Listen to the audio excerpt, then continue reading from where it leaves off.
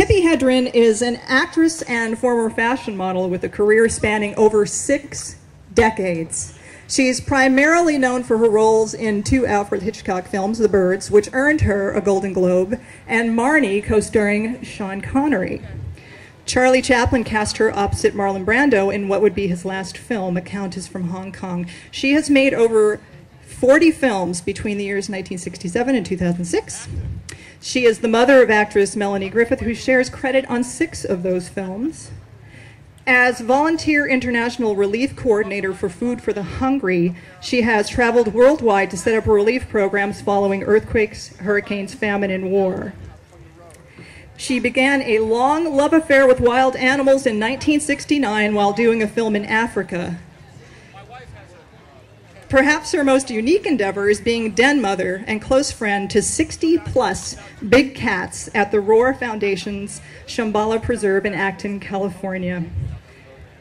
But even more impressive than all of those accolades and charity work is the fact that she is the mother-in-law of Antonio Banderas.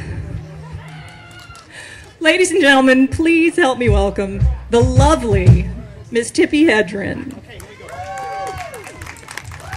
Thank you.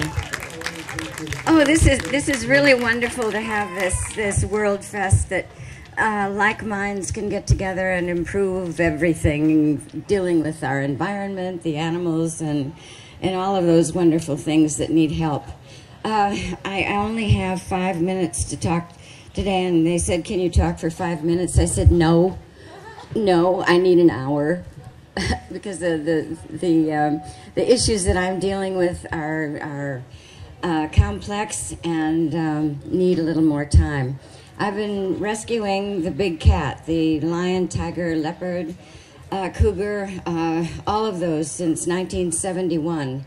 And this issue of them being born in the United States to be sold as pets has not stopped. It is still in full force. It's a huge business. The exotic animal trade is, according to U.S. Fish and Wildlife, on the same par as illegal drugs.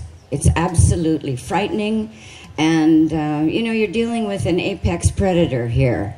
These animals they are the ones who do the cleaning up of the sick animals, the old animals, and the lame animals out in the bush, which is why you never see a lion or a tiger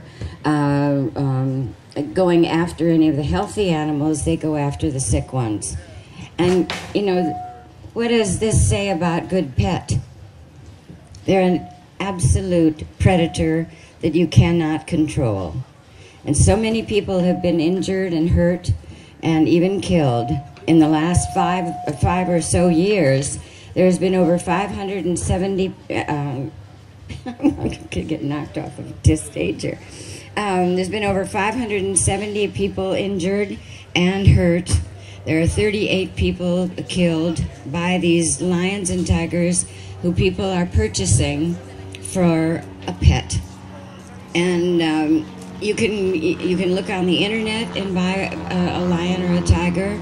You can go to a swap meet, buy a lion or a tiger.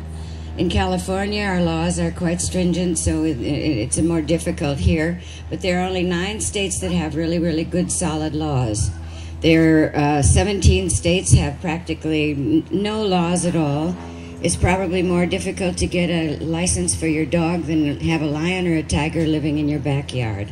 Now, this is unconscionable to bring to breed these animals to be sold in the United States. I have a bill going in Washington right now, and in fact, hopefully, it's going to be introduced next week. But with all the stuff that's going on in Washington right now, I'm not sure whether that will come to fruition. But the bill is titled, and it tells exactly what the bill is about: a federal ban on the breeding of the exotic feline for personal possession. Let's leave it to the zoos to do that. The breeders of these animals will breed the Sumatran tiger to the Bengal tiger to the Siberian tiger. They don't care as long as they get those cubs to sell. It's a huge business. Now that of course puts that animal into the form of, the zoos call them mutts. They don't really look like the Siberian. They don't look like the Bengal. They don't look like the Siberian, the Sumatran. So, and I hope that you will look our website. It's Shambala, SHAMBALA.org. And when we have a House number and a Senate number, please look into this issue and write to your congressmen and your senators and the president. Just bombard them. I've got to get off. Okay. Okay. Bombard them with your reasons for this bill coming to fruition. And please come and visit us and see these magnificently beautiful animals who should not be pets. And they are beautiful. I love them more than my next breath. But they shouldn't be in people's hands so that they can be abused.